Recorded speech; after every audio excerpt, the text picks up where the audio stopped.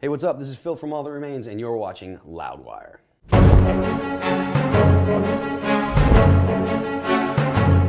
Hey everybody, Gruhamed here. Wikipedia Fact or Fiction time with All That Remains frontman Phil Labonte. Thank you so much for coming. Thank you, sir. So here's how it works. We just went to the All That Remains page, your page, the albums, the songs, pulled out a bunch of stuff. I'm going to ask you true or false on some of these facts that happen to reside on Wikipedia. First of all, I love when they get the name wrong, so let's see if they got it right. Full name, Philip Stephen Labonte. Yes. Okay. One L and a V. Yeah. All right, okay, so they got it. One of your very old bands. Was this your first band, Yep. Perpetual Doom? Yeah, first band. Okay, first band. The original vocalist was Scott Estes. Mm-hmm. However, you took over the vocal position in '93 after he joined the Navy. Yeah, I joined the band, but Scott wasn't actually. Scott was in the band for like maybe a couple months when he joined, and when I joined, and when Scott left, Ken Roberts was actually kind of took the place of lead vocals, and that was when I first started doing like death metal style singing and learning how to sing and play guitar, and that's when I started doing backup. So it's pretty close to accurate. Okay, pretty close. It said in that same year as when you left to join the Marine Corps. You were out for 9 months doing that, it says, and the band actually remained inactive when you were gone. That's true. Okay. What exactly did you do in the Marine Corps? Well, I got through boot camp and I went to my school of infantry. I was going to be an 0341, which is a mortarman. And then, oh wow, yeah, I was gonna be humping, and but you know, I messed up on my ankle, and they were like, all right, go home, because I mean it was '93, and Bill Clinton had just got into office, and they were making all kinds of cuts throughout the military, so they were just like, if you're less than perfect, just go home. So nowadays they're doing everything they can to keep people in, so it's like, just put some ice on it, here's some Motrin, go sit down, you know. But back then they were just like, get rid of everyone that you can, because I mean the Marine Corps went from 250,000 down to 200,000 in like a year or something like that. Oh, okay. How was boot camp? It was cool. It was cool? I did good. I did fairly well at it, you know. Damn. It was all right. Don't usually hear people say that it was cool. It was like hell. I mean, nah. It's all mindset. It's all like, you know, it's all up here. So like, you know, I mean, sure, it's not fun to do, you know, to get sweaty, do push-ups in a sandbox, which literally they have sandboxes positioned all over Paris Island. So if you are screwing up or whatever, they'll make you get in the sandbox and get all sweaty and do push-ups and sit-ups and stuff. But I mean, those are the you know, if that's the worst thing that happens is getting some sand on you, like that's really not that bad. Not the worst thing that can happen in the military. Yeah. It says that Steve Gonsalves, who went on to become a paranormal investigator and future cast member of Ghost Hunters, was once Perpetual Doom's drummer. Yes, that's true. Mm-hmm. Was he like into the ghostly stuff? Him and Ken were. Yeah, they used to go. We would go to. There's this Halloween thing called Spooky World, and basically it's a haunted hayride. Okay. And we would go, and they'd have like, you know, Kane Hodder was there. We used to play Jason. I met Linda Blair. You know, a lot of famous people from, you know, horror movies, and you know, you do the line and sign and stuff. That's awesome. And but Ken and Steve used to go to these seminars put on by a couple named the Warrens, and they were. I love the Warrens. Yeah, they were like legit. Like they believe they, you know. I'm not trying to talk smack on anyone personally. I think that, you know, it's kind of, you know, I like. It's out there. Yeah, well, yeah, I don't believe in ghosts, essentially. So, but, you know, I mean, they were like from when we were, you know, 15, 16, 17 years old, they were into that. And so, you know, the fact that Steve actually gets to do that and you know, have a really successful career, you know, that's awesome. So that's cool. Wow. Of course, you were originally with Shadows Fall, and you appeared on the album Somber Eyes to the Sky, but it says you were asked to leave because of musical differences. Yeah, Brian Fair became available. When I tried out, they were like, you know, can you do stuff like Brian? And I was like, well, I can, you know, try. And then Overcast broke up, and we'd had a little bit of tension. I talked about leaving, you know, maybe 6 months before.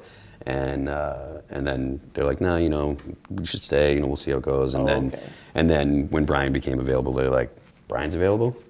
Okay. So it wasn't just like a spur of the moment, okay, you're gone thing. It was... Well, no, I mean, I'd spoken to our manager. I hadn't spoken to the band about quitting. So I was like, dude, I don't know. You know, I was like, kind of feel like we're not on the same page musically. And he's like, no, just stick around, stick around. About 4 or 5 months later, Overcast broke up. And as soon as they found out that Overcast broke up, they were like, Brian, come on down. 2010, All That Remains premiered the song For We Are Many during a show in Vermont under the working title of Dem Trims. Yes, that is true. Can you tell me about that? It was when we were doing the record before we did before we got the lyrics done. Working with Adam produced it, and working with Adam, he always makes like ridiculous versions, just screwing around, and the chorus in it, it was just something simple, and it was 1 Dem Trims, 2 Dem Trims, 3 Dem Trims. What? Oh, give me Dem Trims. And Dem Trim, like trim is what trim is. Yeah. If you guys don't know, it's the vagina. But give me Dem Trims. What? Why the change? Just to fit or what? Yeah, we were hoping to have it not be a comedy album. All right. Fair enough. Though it's hilarious, and I still have all the demos that Adam did, which are great. Future B-sides? Maybe someday. We'll see. That'd be good.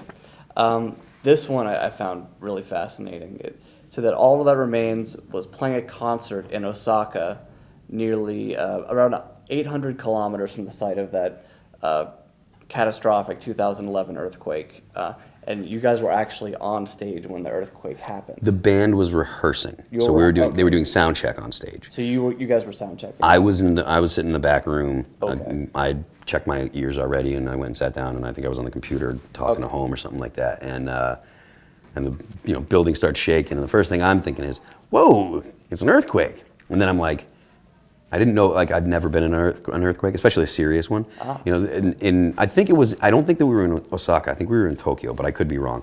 Okay. But, it was like 5.5 where we were. So it was a, good shaking.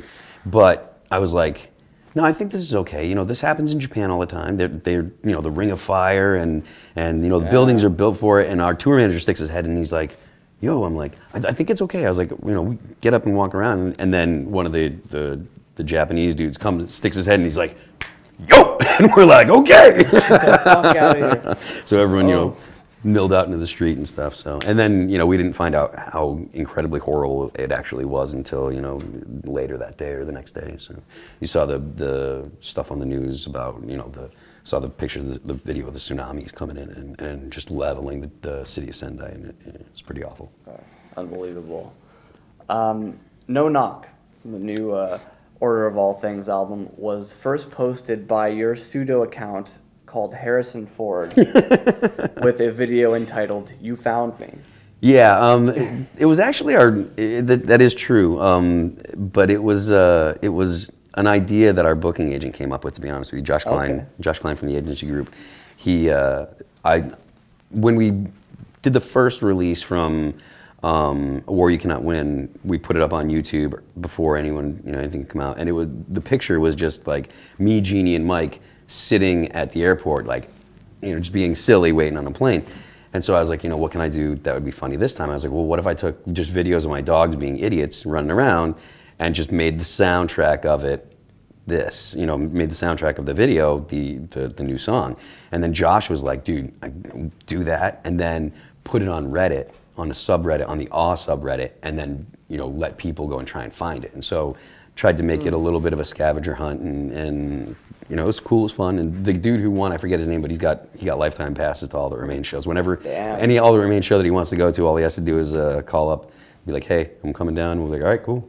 Our management has his info, and he'll get on the guest list no matter what. So he found it. So very cool. Last one for you. Mm-hmm.